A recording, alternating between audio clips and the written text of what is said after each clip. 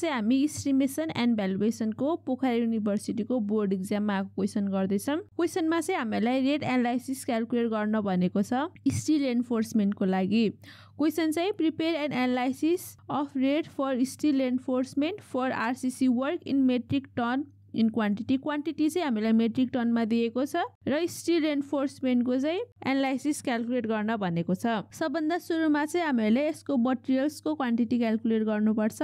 Materials हामीलाई चाहिँ still एन्फोर्समेन्ट बार चाहिँ कति दिएको छ। फर्स्टमा चाहिँ still bar of different size, त्यो चाहिँ 1 मेट्रिक टन दिएको छ, 1 मेट्रिक टन। त्यसपछि अब यसलाई चाहिँ हामीले 5% ले इन्क्रिज गर्नुपर्छ to overcome wastage. Increase by 5% to overcome wastage. 5% of 1 plus 1 गर्नुपर्छ, त्यो भनेको चाहिँ 5% अफ 1 प्लस 1, त्यो गर्दाखेरि चाहिँ 1.05 मेट्रिक टन आयो। अब यसपछि हामीले स्टिल बार्सको कस्ट निकाल्नुपर्छ।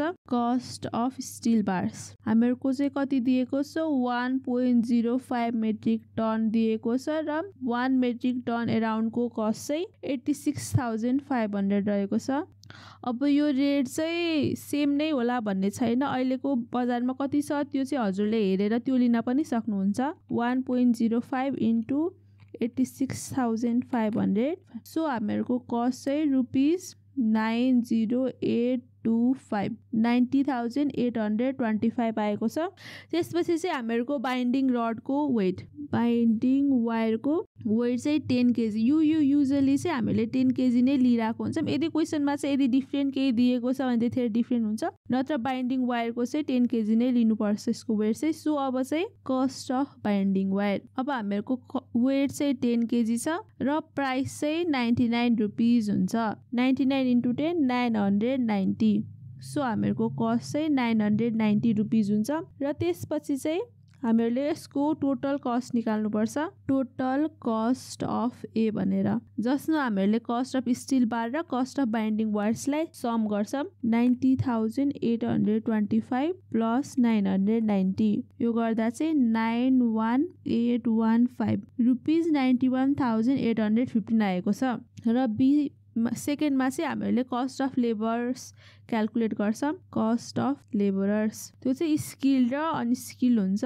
स्किल चाहिँ हामीले 12 जना स्किल म्यान पावर लिन्छौँ, जसले चाहिँ रुपिस 1500 चार्ज गर्छन्, र अनस्किल चाहिँ हामीले 12 जना नै लिन्छौँ, जसले चाहिँ 1000 रुपिस चार्ज गर्छन्। भनेपछि हामीहरूको स्किल म्यान पावर्समा कस्ट चाहिँ 1500 इन्टु 12 18,000 लाग्छ, र अनस्किल्डमा चाहिँ 12,000। भनेपछि हामीहरूको total cost of be 18,000 plus 12,000 गर्दाखेरि रुपिस 30,000 आउँछ।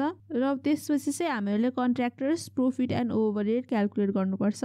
कन्ट्र्याक्टर्स प्रॉफिट एन्ड ओभरहेड जुन चाहिँ हामीहरूको 15% अफ ए प्लस बी हुन्छ। ए भनेको हामीहरूको मटेरियल कस्ट र बी भनेको labourers cost. So 15% of A plus be गरम सुरुमा चाहिँ 91,815 प्लस 30,000, यो गर्दा चाहिँ 1,21,815 आउँछ। र यसको 15% चाहिँ हामीहरूको कन्ट्र्याक्टर्स प्रॉफिट एन्ड ओभरहेड हुन्छ, इन्टु 15% गर्दाखेरि चाहिँ रुपिस 18,272.25 चाहिँ हामीहरूको कन्ट्र्याक्टर्स प्रॉफिट एन्ड ओभरहेड हुन्छ। त्यसपछि चाहिँ हामीले टोटल कस्ट निकाल्नुपर्छ। टोटल कस्ट चाहिँ हामीहरूको material cost plus labourer cost plus कन्ट्र्याक्टर्सको cost, जुनमा चाहिँ हामीहरूको मटेरियल कस्ट चाहिँ 90,825 छ, लेबरर कस्ट चाहिँ 30,000 र कन्ट्र्याक्टर्स प्रॉफिट एन्ड ओभरहेड चाहिँ 18,272.25। टोटल कस्ट चाहिँ हामीहरूको material cost plus binding वायरको cost plus labourer cost र कन्ट्र्याक्टर्स प्रॉफिट एन्ड ओभरहेड कस्ट हुन्छ। त्यसको लागि चाहिँ हामीले 90,825 प्लस 990 प्लस 30,000 प्लस 18,272.25 गर्नुपर्छ। 90,825 प्लस हामीहरूको बाइन्डिङ वायरको कस्ट 990 प्लस हामीहरूको labourer cost 30,000 plus कन्ट्र्याक्टर्स profit and overhead चाहिँ 18,272.25, यो गर्दा चाहिँ हामीहरूको कस्ट चाहिँ 140087.25 1,40,087.25 चाहिँ हामीहरूको टोटल कस्ट लाग्छ। सो आजलाई यति नै, थ्याङ्क यू। सो केही कन्फ्युजन भयो भने तल कमेन्ट गर्नु होला र हाम्रो च्यानललाई लाइक र सब्स्क्राइब गर्न नबिर्सिनु होला। Thank you.